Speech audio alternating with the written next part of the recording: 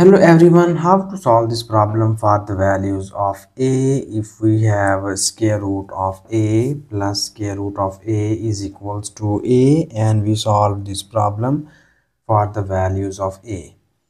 So here we solve this problem for two methods. I hope so you like both of these methods, but if you have any other method in your mind, so please don't hesitate to write this method into the comment section.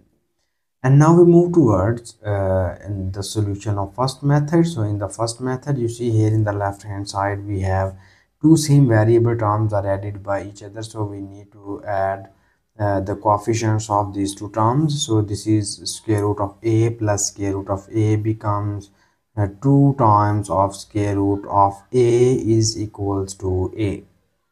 And further, because we solve this problem for the values of a, so for this we need to remove this square root sign from left hand side, and in order to remove the square root sign we will take squaring on both of the sides.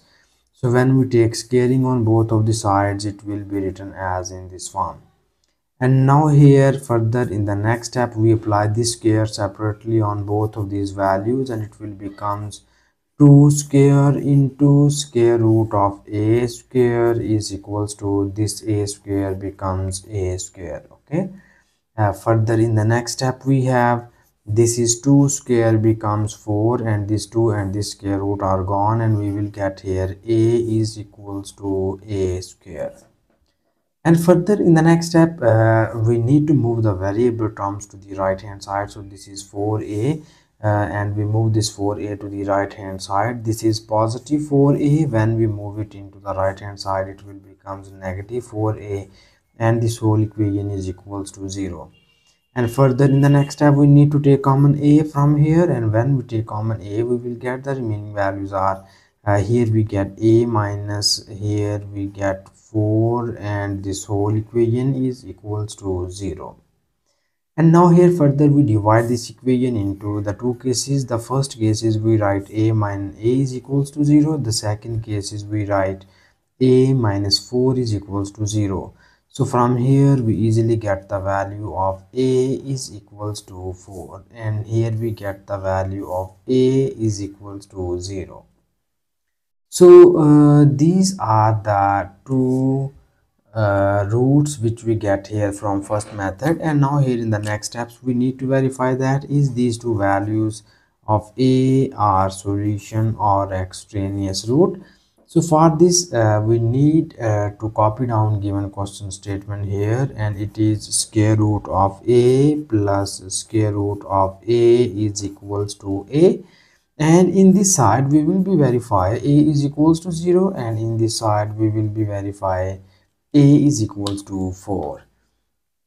So here when we substitute the value of a is equals to 0 into this given question statement, it will be written as square root of 0 plus square root of 0 is equals to 0, and we have this is 0 plus 0 is equals to 0, and we will get here 0 is equals to 0.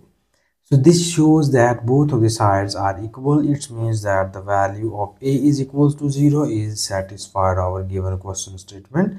And now we verify the second value of a, and now we put this value of a in on both of the sides, and it will become square root of 4 plus square root of 4 is equals to 4. And here we know that square root of 4 becomes 2 plus square root of 4 becomes 2 is equals to 4, and this 2 plus 2 becomes 4 is equals to 4. So this shows that the value of a is equals to 4 is also satisfied our given question statement. Okay, so further here our final conclusion about the solution set of this question is that because both of the values of a are satisfied our given question statement, so 0 and 4 be the solution set of the given question. And now we again solve this problem for second method, and in second method we need to copy down given question statement here. So the given question statement is square root of a plus square root of a is equals to a.